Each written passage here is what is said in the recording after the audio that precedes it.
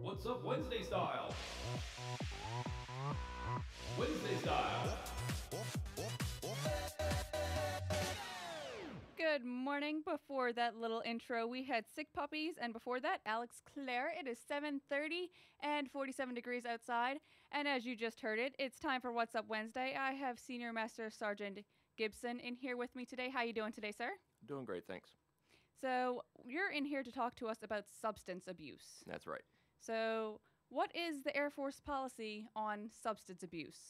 Well, for the Air Force, substance abuse is really a large topic.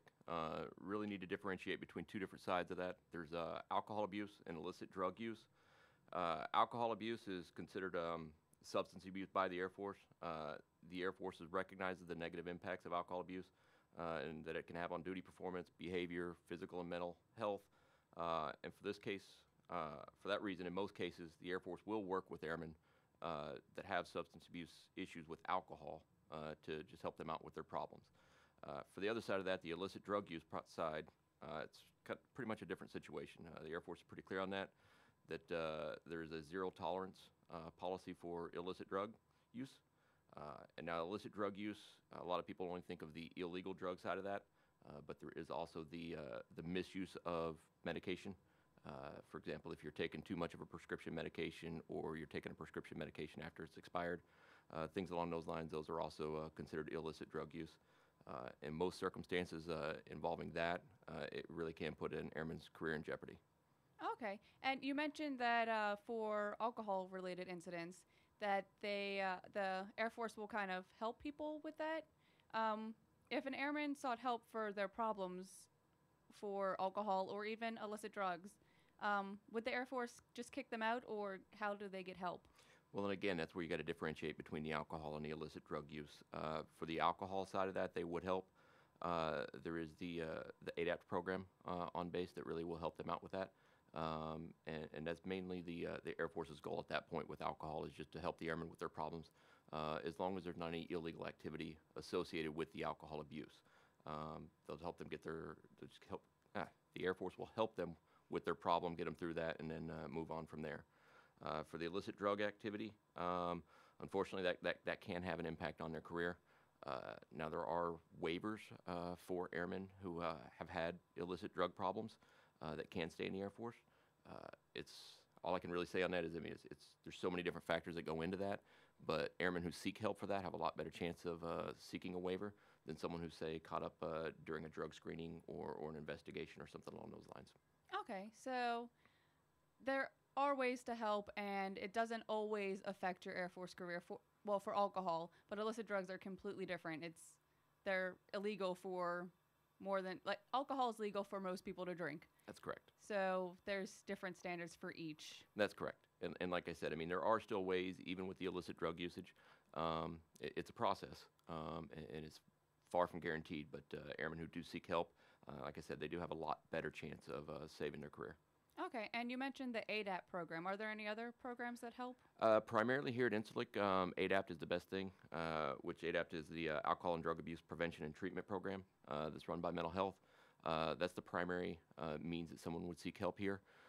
There are other helping agencies on base that can help with a lot of the situations that led up to alcohol abuse, such as the chaplain, the mental health program, the military family life counselors, things like that can help with a lot of the things that led up to people developing drug abuse or alcohol abuse problems. Okay. And as an airman, I mean, I've never really had a problem with it, but if I have a wingman who I see is having difficulties with it, how do I find ways to help them? The biggest thing that you can do, and that everybody can do, is just get to know the people around them. Supervisors need to get to know their subordinates. Airmen need to get to know their coworkers. Even airmen need to know their supervisors. And the reason that's important is because a lot of times, or most of the time, with these types of things, people will see a major shift in behavior of people. They'll notice a change in activities. For example, somebody who goes to the gym every day, and then all of a sudden you realize that they haven't been for a month and they're eating nothing but Taco Bell. Something's changed in their life that made them go away from what they normally do. Things like that can usually just be a sign of, either depression or alcohol abuse or even illicit drug activity. Okay. Well, I mean, if they're eating nothing but Taco Bell, there might be other problems there as well. True. And how do we get help if we have a problem or if someone else has a problem that we know? How do we help them get help? The best thing that can be done really is to get the individual, be it yourself if you recognize you have a problem, or one of your coworkers or someone, to just come forward themselves, self-identify through the ADAPT program, which can be done. Or if they're not sure where to go or how to go about that, you can always go through any of your helping agencies. You can go to the chaplain, mental health, like I said, directly to ADAPT, contact your first sergeant, supervisors, even your commander. And again, I want to stress that most of the time with the self-identification, there's little to no ramifications for the individual, especially on the alcohol side of this.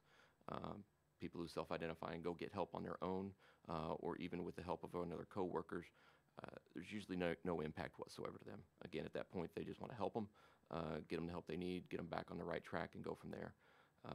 Versus someone who gets involved with like an alcohol-related incident, gets picked up for a DUI, anything along those lines, it starts being at that point a problem. And that's why it's always better to try to get them to the help first. Okay, so it's much better to go there and bring yourself to realize that you need to get help versus have someone tell you that you need to get help. At that point, it's gone too far. Most definitely.